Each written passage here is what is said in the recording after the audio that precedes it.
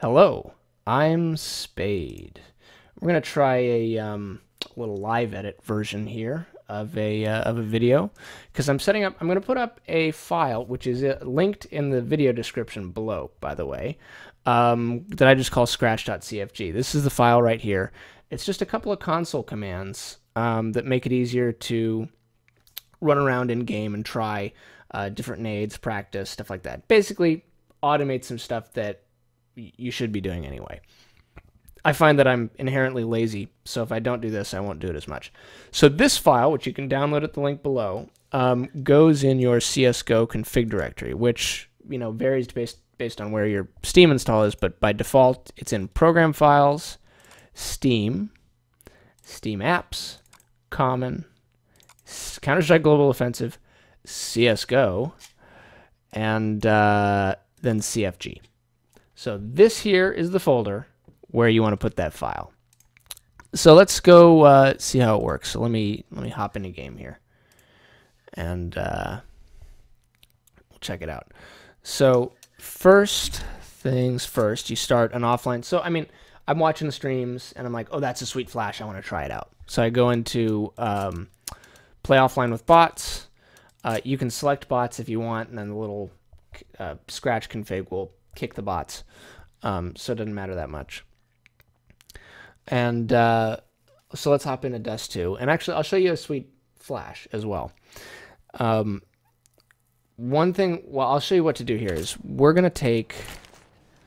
So right now, if you were to just log into the game and you've got the file placed in the right place, you can just type in exec scratch, and that'll run the script and everything will work fine. However, probably the better thing to do is bind the key. So the way you do that is bind and then hit the key, which I'm just going to use, what is that, apostrophe. And then you do quote and then what you're binding the key to do. So in other words, when I hit apostrophe, the console is going to type whatever I put in quotes. So in quotes, I'm going to put exec scratch. So now I've bound apostrophe to exec scratch, and as you can see right there, I got my money, and now I can run around. And by the way, I've also bound T to no clip, which means I can just kind of run around like this if I hit T, because it turns SV cheats on, as well as grenade trajectories, by the way. So here's a neat flash that I saw on somebody's stream. I feel like it was Pasha. Is you get up here in the corner and take a flash and bounce it off that, and you've got a nice pop flash right out through mid. So notice it pops right here. You threw it, which is really cool. It's pretty easy. Just kind of aim underneath that line and a little bit in front. If you throw it too far back, it'll flash you. If you throw it farther back than that, then it'll just come in front of the door, and then you're effed.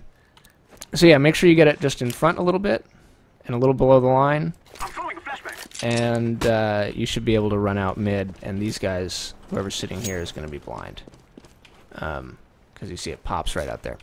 So that's a sweet flash oh yeah, and let's I'll show you one other sweet flash on Inferno.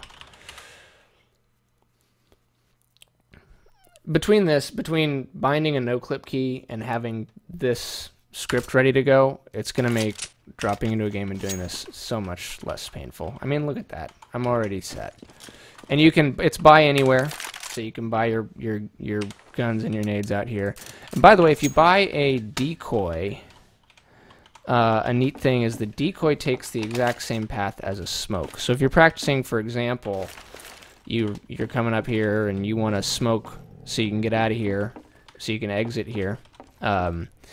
You want to practice getting that smoke right.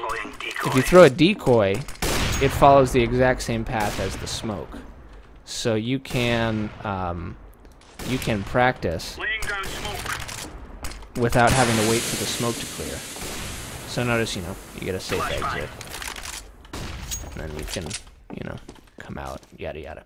Anyways, that was not the sweet flash I was going to show you. The sweet flash I was going to show you is one that I saw Swag do on stream like yesterday.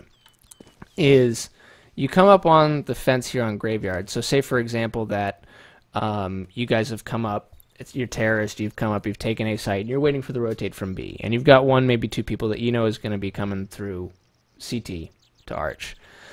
Get up here just past the bump on Graveyard Fence, put your crosshair right here on this antenna, and just toss it. And look at where this pops. It's beautiful. It pops right here. And if you've got a guy holding Arch, just let them know you're throwing the flash. You throw the flash, they can look away and come around and just, they'll be blind as shit. It's really a beautiful, beautiful flash. So once again, just come right up about here. It's a lazy one too. You don't have to be very, precise, and it'll work great.